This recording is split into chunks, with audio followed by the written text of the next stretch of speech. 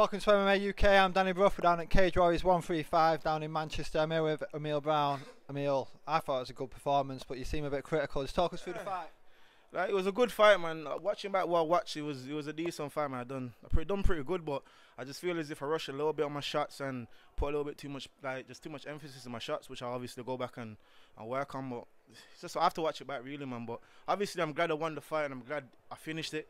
Do you know what I mean? Because obviously, when it goes to the judge, I'm not really a fan of it, man. But it's just one of them, man. I'm glad I won the fight. Don't get me wrong, but just watch it back and just see what I can improve on and take the next step, man. There was a few times where there was some good altercations. Do you think you could have got him out there earlier? Is that what definitely, man. I think that's why I'm a little bit frustrated because, like, there's, I don't know, maybe I didn't really get a chance to get my range, find my range properly to work my jabs and everything else. But maybe I'm just a little bit too overcritical on myself. But it's just one of those ones, man. But like I said, I'm glad I finished the fight and I'm glad I won the fight and how I won it. So hopefully, not even hopefully, I know that's a statement overall, anyways, man. And it's a situation where, yeah, people know what I'm about now, man, so that's it, bro. Like, they know what I'm about, man, so on to the next, really, man. Yeah, speaking about the next one, what's coming up? What do you want next? There's a show in Dublin in the end of June, so I'd love to get on that show, man, and just keep it going, man, because obviously I'm new in the game, realistically speaking. It's my 4th fight, so I just want to keep active and just keep learning, keep getting experience, and just, yeah, man, just get all the way to the top. Anyone in particular?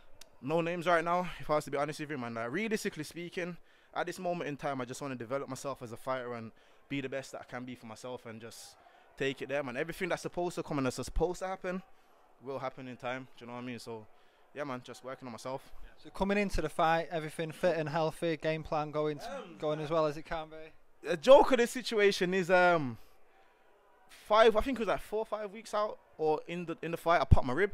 So I literally had to take a week out of training, and I still had to train around that pop rib. Obviously, if anyone's experienced it, they know what it's like, and there's no way around it healing. You have to kind of make it heal by itself, and I was just still in the gym day in, day out working, man, to finish how I finished, man. Do you know what I mean? So, yeah, it's just one of them, man.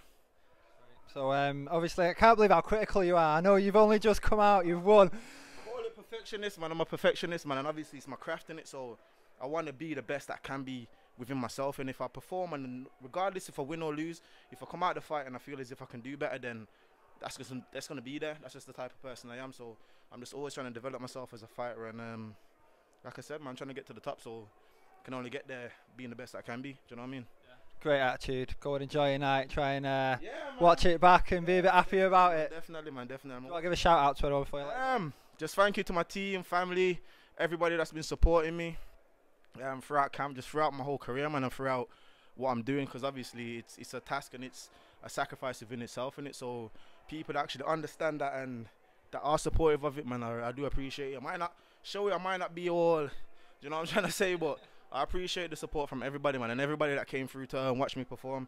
I really appreciate it, man. Yeah, it's a great fight. Everyone enjoyed it. Crowd loved it. Enjoy the rest of your night. Cheers. Man, thank you.